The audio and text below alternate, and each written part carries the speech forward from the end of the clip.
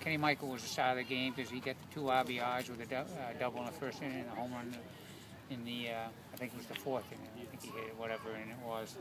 And he was a bulldog on the mound, too. He walked a few batters, but he was tough men on base, and they played well behind him defensively. They didn't make an error.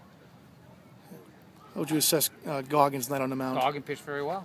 He gave up 2 runs, and he pitched really well. I thought our catcher did a great job behind the plate, too, blocking some balls and throwing out a couple of runners.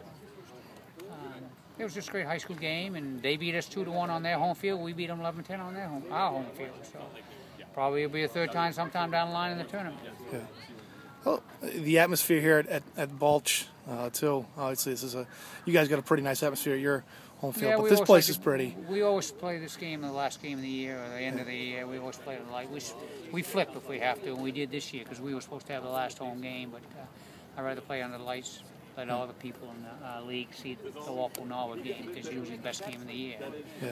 We saw one hell of a game tonight. So. Yeah. Okay?